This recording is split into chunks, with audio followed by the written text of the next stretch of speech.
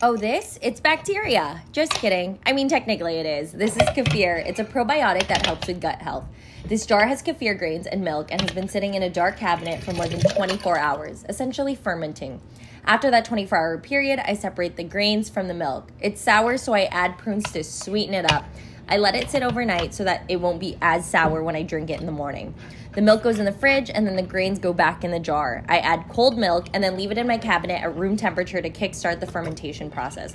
Then I do it all over again tomorrow. And now it kickstarts my days and every daily vlog.